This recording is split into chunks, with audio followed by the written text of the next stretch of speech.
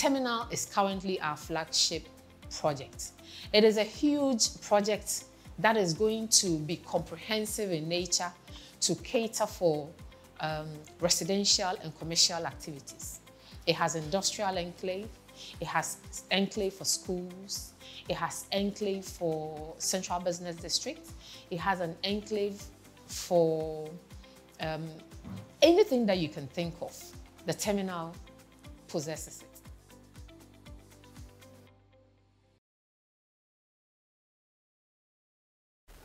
And then my baby a doctor for my herbal medicine. Baby na it's me a quantity or more in no chess bush. Baby na it's me enya indro. Missy me pay. Na know ya now you need a call hospital and I say you call a doctors no ho or more clinic. I said baby almost say I no customer check no be the driver. But I decided to say and then no many Professor Yafia Kentain. Ababa bush. Na wacheche herbal medicine be bia onya free ne emu enema bebe medin Zionfelix. Doc, I'm the Doc. Thank you very much. You're welcome, Minia. Everybody, your quo be pon so adwenanoma. Baby, you're paragliding, no? Okay. Nana dear, yeah, my paragliding. Yeah, baby, say gliding. Come on. Na send ye nipa nyankopon boy no. Obo efri dotie mu a Quran ene Bible nso di hu adanse na se biribi ehwere nipadua na eyaduane ne edi ana se haban ne yefa ne ye de ahya nan ne ye nyanuane nuro no ye ka Bible mu enema a ye de bo nipa ye beka se potassium ye mu cobalt we mu vitamin B vitamin C ni K okura wo ho ni nyina no ye we nam na ye we haban no na ye hwe ne papa yemu ene nia ye fa eboa yen enu ti nene no eja o kan me so asa yemra bush enti emu an from mimna waba mu krom sa ene anase nkontia ogru ho obewura wani ase omu ya harmful onka onma virus bia nso dede nku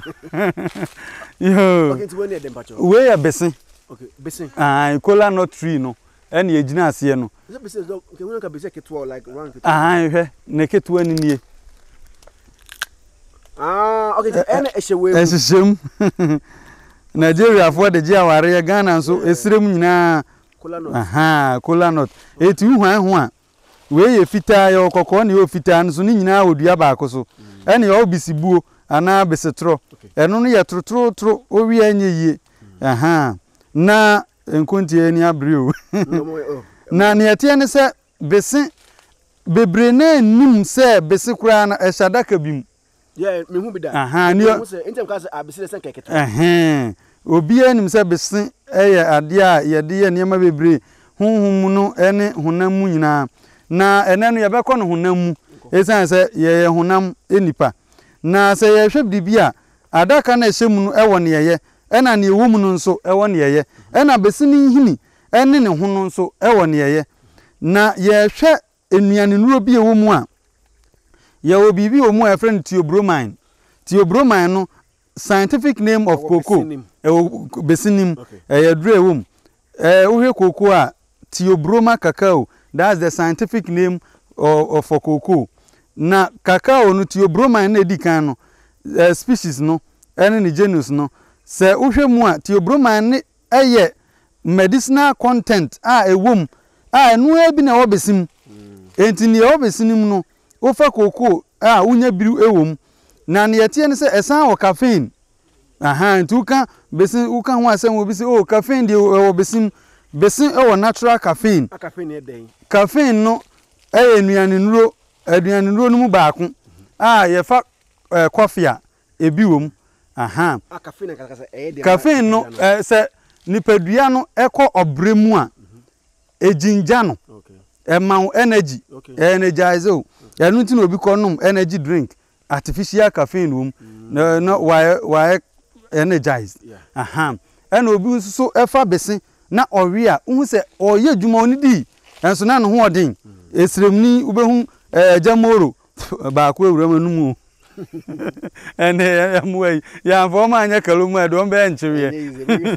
na ne etie ne se caffeine no ena obi wi a un se oh nani kura nkum osua de a na ama na stay ne eye open a ontimi ena prekope eno no edi akotene yie na se wo hwe mu a adwene edan bese ma mente ba ku wahu ne fe asa wo sere wahu asa ni pase sa anyini no no enti eno anyini na emu abie sei na ene mu abie anyini dia asa emu beto anyini ya enyini a ne ho no etimi kura asesa wa se ne ho na asesa na ne ntem no apai ana se etimi pai na aprogu fom na ha ne mum no eya na ete ne kon na se enyina de ne ba fom na ye hwe bese no a enwonyam bi wom ema enipa dwene ade a ebeboa en na obu ho a sesia na wa week na ne wure fi enema ebia na o diabetes etu ho a obu se because insulin production no enye enough en ama ne pancreas no so enye sensitive say ebe push insulin ama glucose awadi no etimi akọ body nim na nipadua a convert to energy no obu se na adwene no because of diabetes ninti aye weak nia wo mu ni se bese no boa ema adwene no chronic fatigue syndrome no etimi eboa ye kan se CFS na etimi boa ema adwene no etimi regain ahoden a ehia etimi happen to any part of the body say o general energy ewo form nanso bese theobromine ewom any caffeine ewom which are natural trace element ewom a eboa nipadua no eboa ema unipadua na kwa aye weak ebi na pain bi e ba bi kola nut is one painkiller very good it is ukọ ekoye adwuma o ye wala tu wala sa wa utu from eno wasa manho ena utu uwie ye wa bre body na adna ko pesika se ode ne ba no udware no body no because you are a spirit in your body enti no body no wa ko pesika ba bo modern so be dware no oya obi wo ha emfa painkillers ya artificial painkillers no later no etimi say o kidneys ene bi mu so painkillers no timi have influence wa adwene so ebi ne tramadol no etimi amount greater influence ebi okra hydrochloride ewom paracetamol content wom ena tramadol no ankasa fra etufa ofa amount addictive content bi ewom de bia sefa aso obi ofa bp aduro nda bi aduro obi afa ne 20 good years na ni beba no so na kidney enyina asai enso bese ense u kidney da ade ba ko obisim ni se eboa people with asthma so wo ten ana ntehyewa ana asthma theobromine na ewom no eye bronchodilator ebie u bronchioles num droben a etwenframa ede ba o lungs num ma akoma ne nso ba onyamframa ni bi no ebi o na mu asisi ye kan se amaman phlegm etimi sisim ebasa there is poor concentration of oxygen ebasa pe obu se obebre ansa na lung no enya biribi a ye frene se oxygen no ansa na akoma ne nso ba benya bi ebasa pe obu se na unya inflammation of the bronchioles enti ebasa obu se nipadua no ofo so ho na wo bre obu se nipa no o ma wheezing sound na afe o hiso ebasa afa bese keke kabi hohoro fefefe ebe afa nchiri so hohoro o kabia na wo de hwentia Ethiopian pepper hwentia na edigu kokomu no entiantia no wa fa hwentia mienu yesi dosage abibiduro no we nature's pharmacy ni aba no ntino ye be kire no correct se wo fa hwentia no mienu a opanin edie no from the age of 12 kono na wabu bese no ukokromotie wa abawe no ukokromotie size wa chem mienu wo hwe bese na ntu be chemu nan wo ye pani a no wa hwe ene hwentia no mienu no wo de awe mini mu nsuo ne ma bibia amfe na mene within few minutes uru be fi hu se na wo te so na wo asthma uru be fi hu sa ye na nwumre wo ye we wi a ema ne nso ho ebia na wo asthma ne ba wo bowa pe guava normal guava fruit na etibi abrio mri onyi onyini yo ribi keke anopa na enwumre one ebeti akọ within 2 days sa nkwa na minim ebia na tuberculosis bi sheba bi besino ye usuni say ya we nkwa so utimi di bi friends na wanom mo besi ebia o de ma bofra we a enenyon opani bi kura enenyon na abofra no asthma na o de man no so wo onwe ne etie ne say obetimi de hwentia no afra besino na wayam wahu unya kakra we equilibrium quantity bi a we ni wa tali ahwe na fe wa blend fine na wa yam no fiko na ode afra work it way bi na ode akwala no atafre within few days no say asthma no ankokura so wo park no ho no wo twe no ho ma abofra no minimum da ho na mi kan say ankokura prekope no a ene say obu a onim triggers ma asthma ne ba obu a enwisie rubber ye hye na perfume obu enfuturo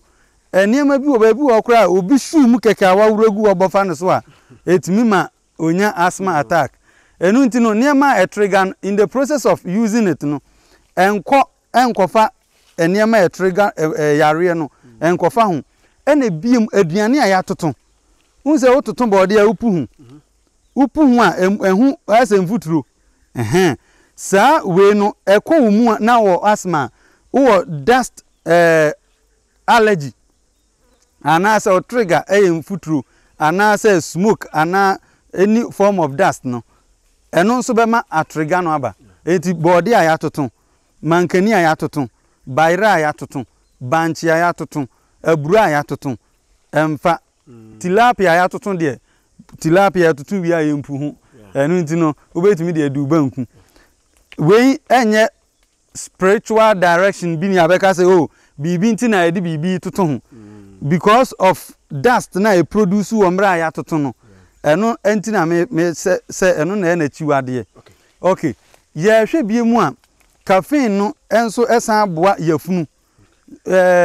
obu o ha na ne yam hwie se wo yam hwie obu aduane bi obedi bia na onya stomach upset na ne yam hwie bomode se wo de bese be wadanfo keke o de bese no wa mu mienu ebisa o wa ya de hwe onsa kokromotie no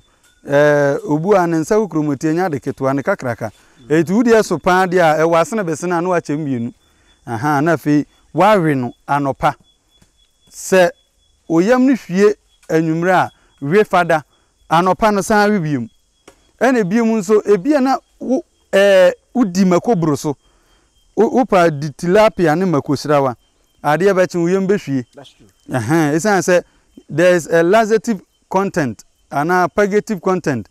ewo emakonim your friend capsaicin oyam enso yendo e be enye bone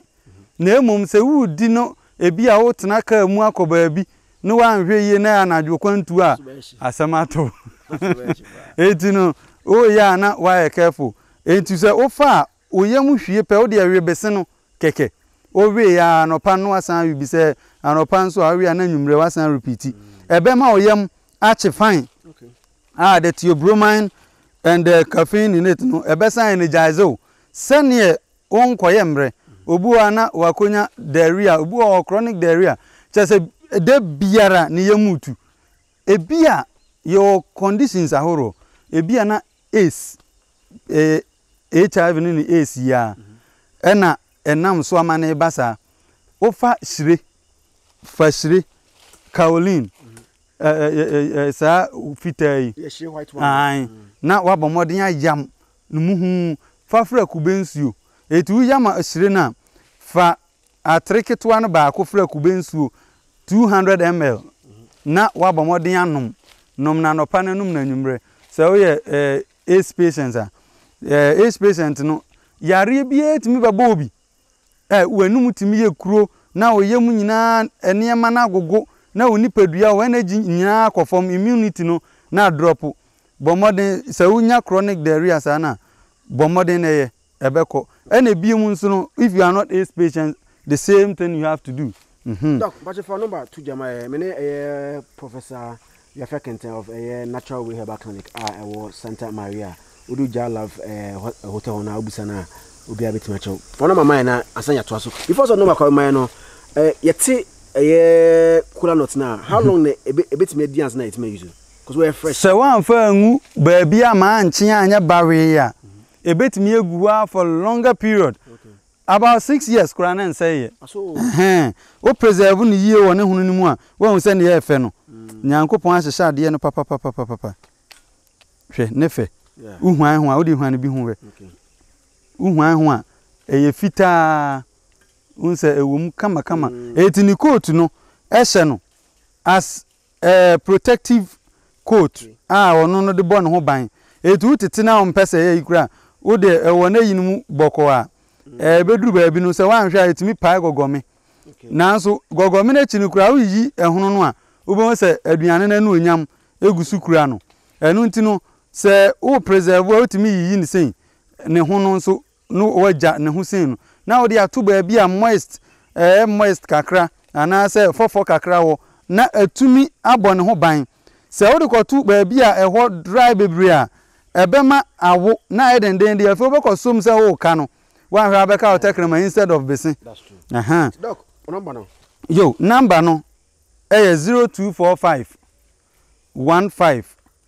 95 47 0245 15 95 47 and 0200 79 24 66 0200 79 24 66. And we hear my children Santa Maria Hona. Na kidney patients. Okay. How special? How yeah. We a kidney patient na offer besia any problem ma. He say the theobromine has no major effect on the kidneys or on nephrons and so. Enti ebia na oko dialysis twice a week and 3 times a week. Ebia unua ne die bi ya kire say kwadu eye jaidi ya kire say kontomre enye mawo ya kire se mojanam enye mawo ya san kire se nkatie bebrebe jaiwe ene abenkwan bebrebe eno nso jaidi nia ewom ni se aduane bia obedi bia bibia ohom pe kakra wom nanso se okonye aduane a oho pe na nia ohom pe no enoso womu a na cheseja wadi ni saa se wo ye diabetic enam so ama o kidney no akofeli ana ebia na wo BP ni diabetes mi enu na ma kidneys efeli ana tell no ebia accident bi ana moje tu ana so side akobo ho na kidney na affected se we are diabetic ya na ma oduan die hu ye den esan se omo diabetes no ebro nuane te se dok no banku eba bayre fitai Dioscorea rotundata sa bayrepa ene afasia no no eya na nyema no starch wom mankani kura no kodi ana koya asem ene bi hunsu kokompampa obu ho a wa kire nse o ya diabetic eni abroduan bebre o se o ene kokondie se enye banku ende edi nsu afrem enti o se light na wa bone se prim no ode ada ade be che no sugar na okoda no na da bss 8 no na ni be ba no so na number 20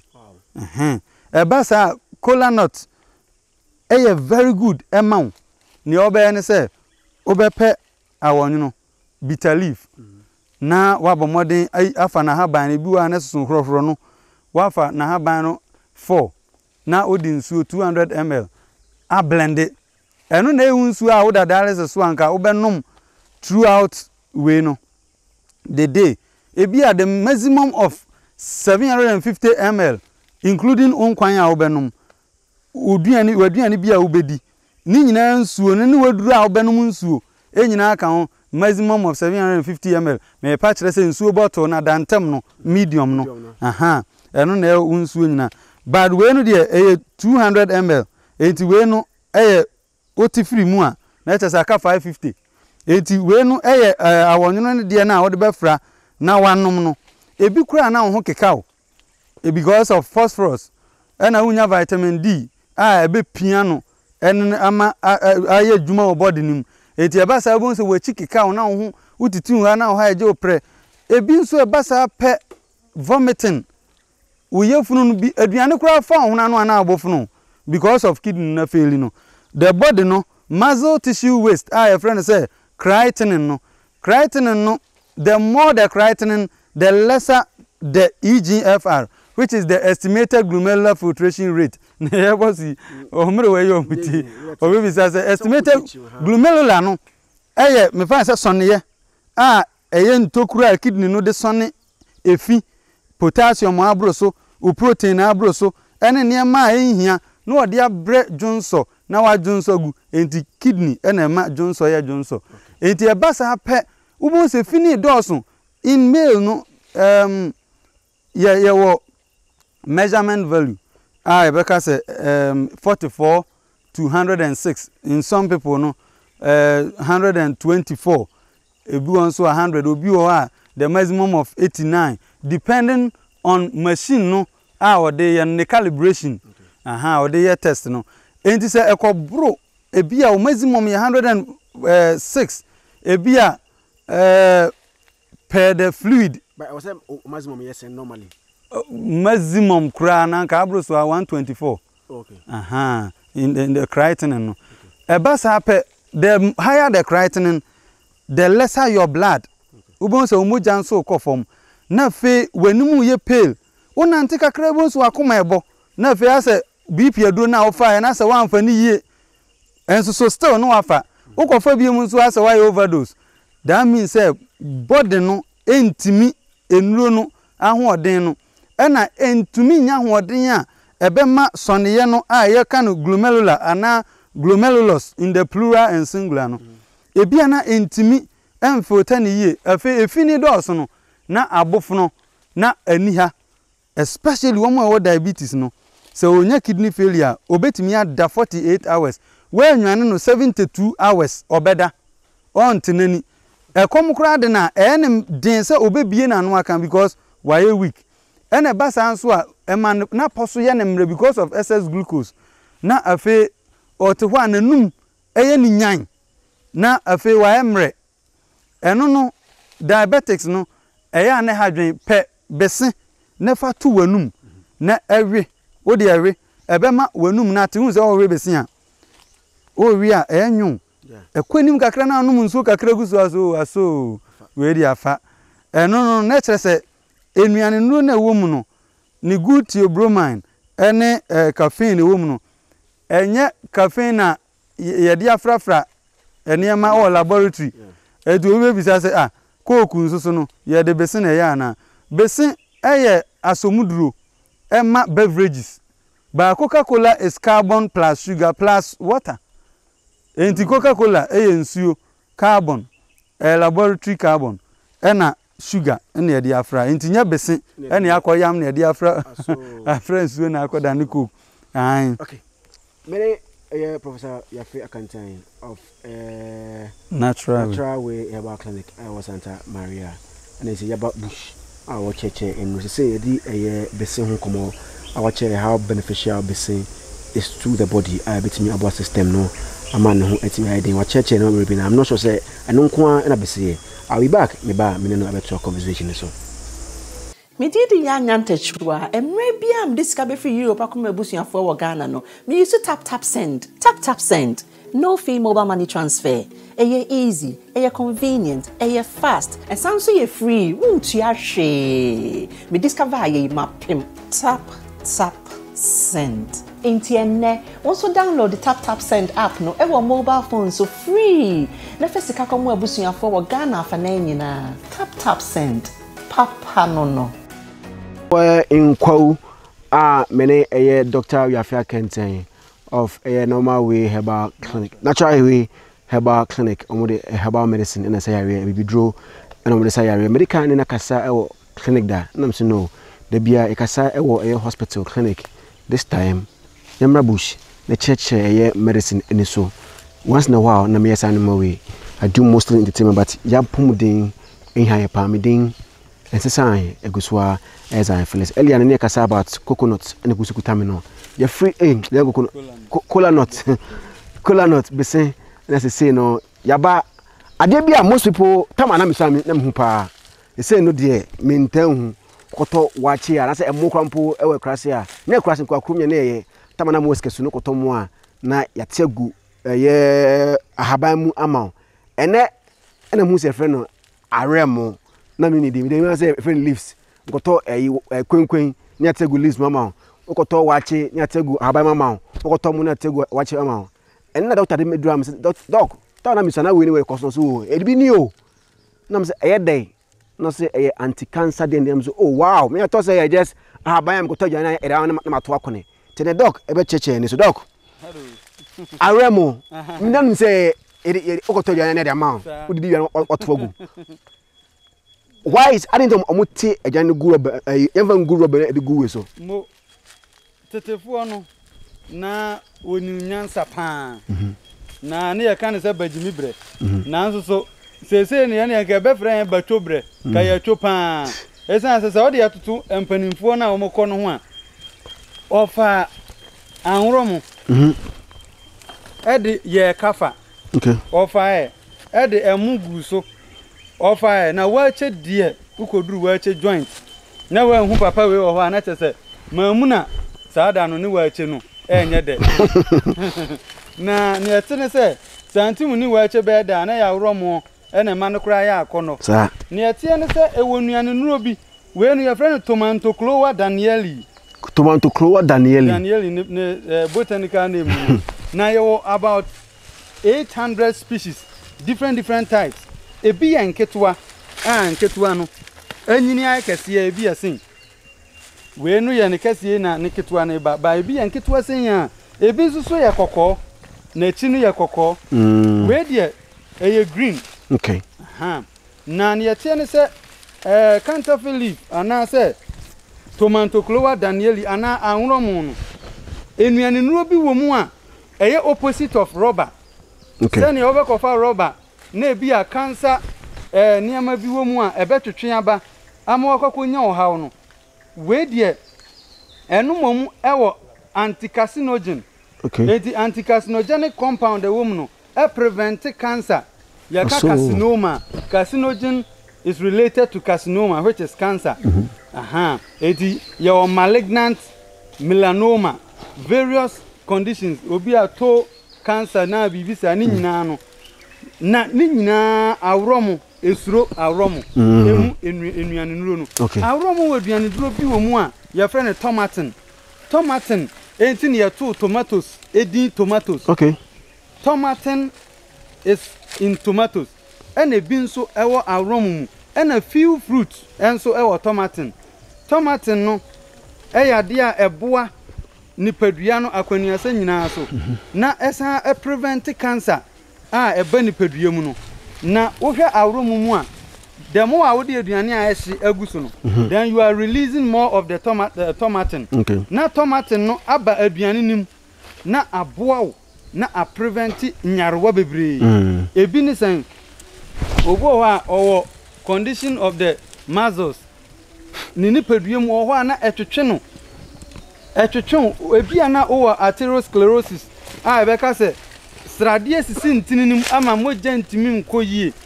ene bia o viscosity level of the blood no anase o moja no anomre no emu ye dududu ntimi mpeke oxygen papa ade ebe boa ba ko didi awrom so ena ni adry no me pa cho wachi wote ni adry ni bi mam we no udi san ya ba ni aba ni adry sen no eye duro pa okay yetimi boile all the good so na wano a na open so a wo de nchini nso ohuru ho a na wo de atu nsuom okay one water mebebam na wanom eboa ema entini no ahoden nti de awon nko na yiso enye we no wo betimi yiso ni nyina nanso yesi duamo ho ye ni humire okay ni enti america ne sa ne se ebi ana chemical compound bi wo wem ana eye mmono no okay enti mi ntwi nuro no wo se wo fa ahaban dwan ye na wo de tu nsuom kura epeke ne kala no mo enso so wo fa ahaban a eye emmono de nsuom a eno asa obekwa na dam esa sa woro mo na nkasa no crayon bi en san so ebe ohura ba nsuo nim ena wo de num nsuo kura kala no ema nsuo nim ba esia heater ena twe tomato no epie enu nti se dry say now the two warm water mu a obon say within 20 minutes na bam okay na wanom okay eyaduro eyaduane ebie mu nso ye hwe mu a breast cancer sa doso Yeah. Adults pa unim. Eniema yede yeti no. Ema de yeti creams ahoro no. Eno ana twetwe cancers ne bo mema de se yeti. Dabi. Dodo na fi no. Ema no so ya call barber shop sporting waves ne sana no. Eno ewo ho but eno chemical ewo mu no. Tise made. Tise made. Okay. Ema de no. Ade a wutiri mi tietie yi. Na wo de ade aka na tiri na timi anoa ma atwe aya tententen ebu okra na wabasa tenten yepe chemical na omnu yo tiri ni pe na benya effect wo so entokro na deda ho na mani ba bi enyiwo na utiri ho no efom enti uti anye yi a wo ne fibroid eya damfofo ema fibroid papa ena esan ma cancer chemicals no chemicals omo de fra ansa na dia ya relaxer no a relax utiri ni ba body dey on relax yeah. Ni atiene se etimi enam so ema estrogen ana female fertility hormone ana say in the other side you can say ukoye estradiol test obeko no na aye imbalance any prolactin no aye major we na enini mienu na nam no say aye balance we ejina level we nya say we nsu jina level a per measurement value no say fa amfa pe wa wo hu timi yeden etimi nso nam so ma o mansa skura etimi esesa nanso ne atie ne se abasa hwe na ese ye hwe ho so yi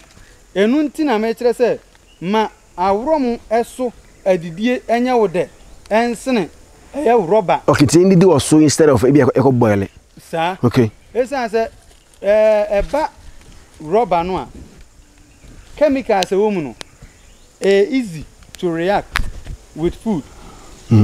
obi abobanku sese no de ase rubber na han na ko se no da ho ebedi be na nsa no bo sa bontu wom heat na nkasa no kire duane ne se ma twe poison amount enu nti no kire wura sa aduane no mafa ni enso uja okoba na kom de de no oba ya na odi nu nsuom wamfa banku no anu nsuom o de rubber no momu ni banku ni nyina na rubber na ye coat ena hye no etu anu rubber na san fra banku na obeka ne hye no anto omo hiti aduane with the rubber ni nyina enu kwa anye jenyi aduane fi rubber ni ye aduane ni fi rubber ni na hiti aduane no o san akono rubber wadwene no nhunu eya na wadwene maso o no rubber afra na ewu bedi o ti ase wo no aduane na wafa obampa boade ato kwansen ne nam nim yeah chemicals one no afra aduane no afra o ti ase but eya na ani ehunu anya tan ena ni ani ehunu a eya ne fe no eto de bia na adwene ne nwene ho ena ni emabu ho a chese oji tumu na chese wa anwene ho odwene ho nso a onti ase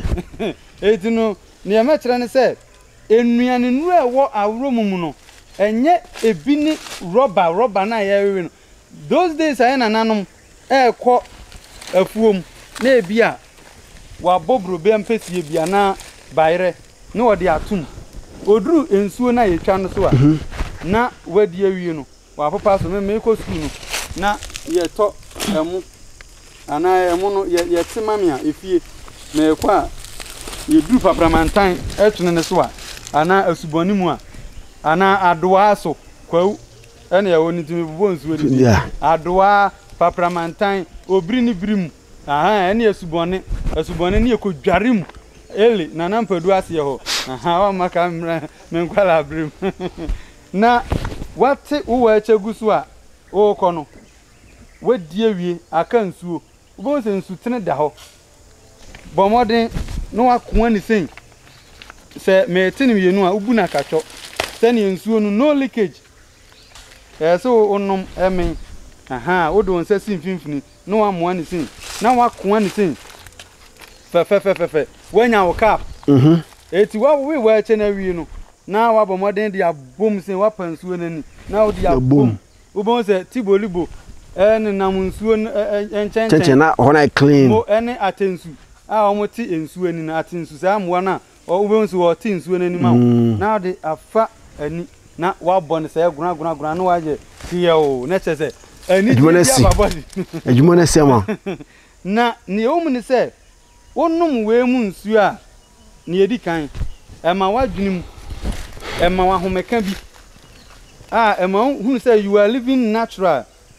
What I say? Enya homeka meka ne say onomo a your friends say e aduro bi prekope. Neba. Ebe wura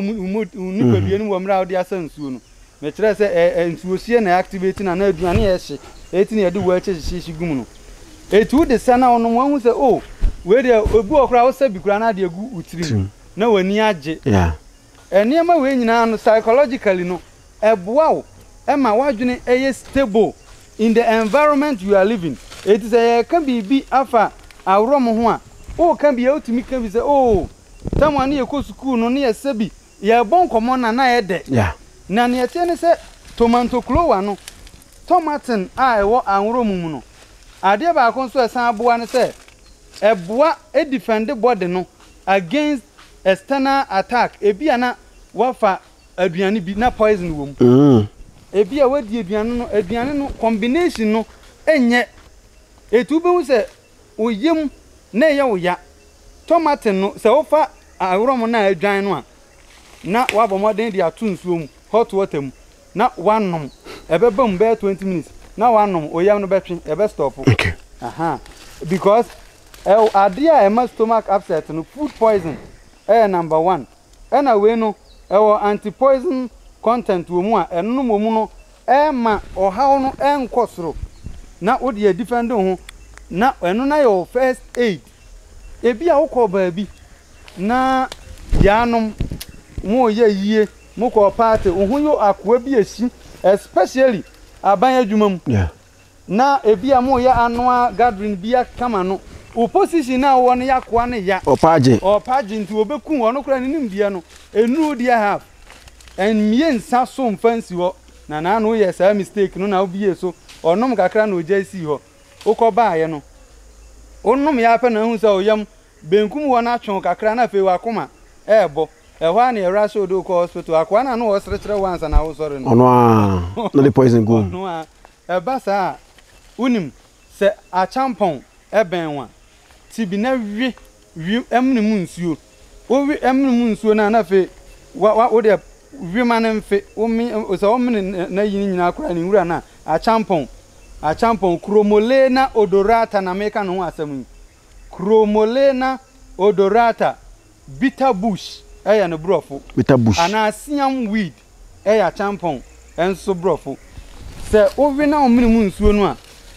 etwe poison no enalify no neutralize no enti 8 minyo ohwe na ebiem wasoki we na haban na aye dry no na fe wanom ansa nanka obeduru ekwan ni mfimfi ansa no wawu no na nyankopon adom haban na a champon me eboa ma etwe poison from yeah a champon come say a champon dey say ekrotoa na o dey fast na atwetwe moja no ewo coagulative element ewom a champon ewo coagulative element wom coagulative element no ya ade a ema bibida ema emunu eyeduru eti ukọ hospital ni ema waduru a soluble aspirin anticoagulant ya ma enura pempen no amlodipine lisinopril adnovastatin those chemicals ni nyina eboa ema umoja ne nane na akoma no boa otimi enya enframa few lungs no eti within ebia no den kosi 12 hours eti na bia befa ubi piedura no pa na nwumre ya san ka sefa sa anticoagulant na wo mu no eno na ma umoja no timi nane ba we no a ya champon no ebede moja ede moja no nti se ebia na bibi etwa wo na oposa champon di gu anim na the blood coming from both sides of the cat no na a block cells yeah eti ntimi mpie biem na klote ubon se afi na etwa sanso na bode enso so wo bi twa bode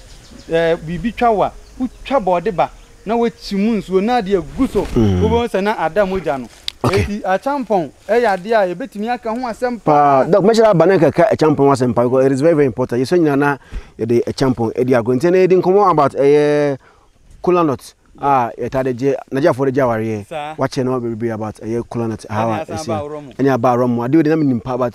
amfo be na nim ho benefit be kwa e say a cake way of buying food ye pe rubber watch him no still na aramono and can patch on nobody be in a location of Natural Way Herbal Clinic. Me patch Natural Way Santa Maria between Santa Maria and Kwashiman. Okay. Ya ben Jalab Hotel, ya signboard Cassia, AC Jalab Junction. We send Jalab down in the hotel and on side right. Bridge wa why after also Natural Way. The signage Cassia and Susiwa, a children of Deba. Mondays to Fridays, Mia Juma, from 7 to 5 p.m. Saturdays, a beer and say, why are you? Saturdays, and me call bush, na Zion, airborne communisa. Na Sunday, dear, a jaya code, young coupons, so my young one. Na near Tiana said, oh, bow wait me up, Fremen. Be bitcher or swa. One tear have been be asking the beer was who fear no channel to oh, don't know I send for free. Wait me up, Fre. Oh, Payare Sansua, who kidney, I say. Who be kidney, I say, more than dollars a swap and a bra. Na mention and for young coupon her bank council. There's nothing spiritual about it. It is no physical and our back na show kidney no okoye lab ye trace o creatinine o potassium o 5.6 abro so chloride and 120 enye sodium and 150 onum per measurement balloon enye frame 0245 15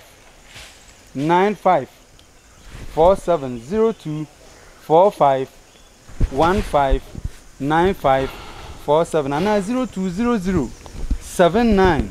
24 66 0200 79 24 66. Me come quotation be every ahaban woman say mama haban no kwan no mra ye nchen na we mu say na man kwan apomudine wo mu sa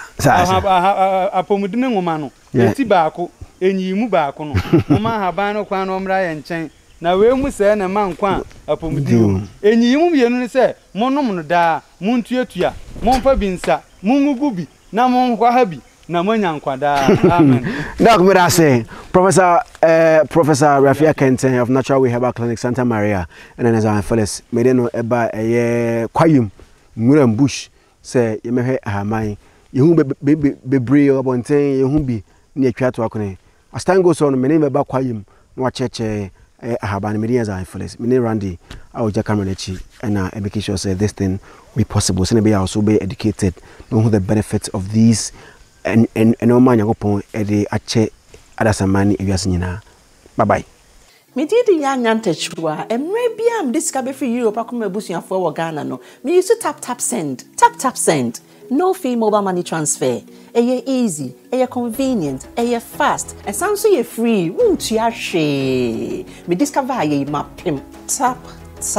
send Intienne also download the tap send app no ewo mobile phone so free na fesika komo abusuafo wo Ghana fa na nyina tap send papa no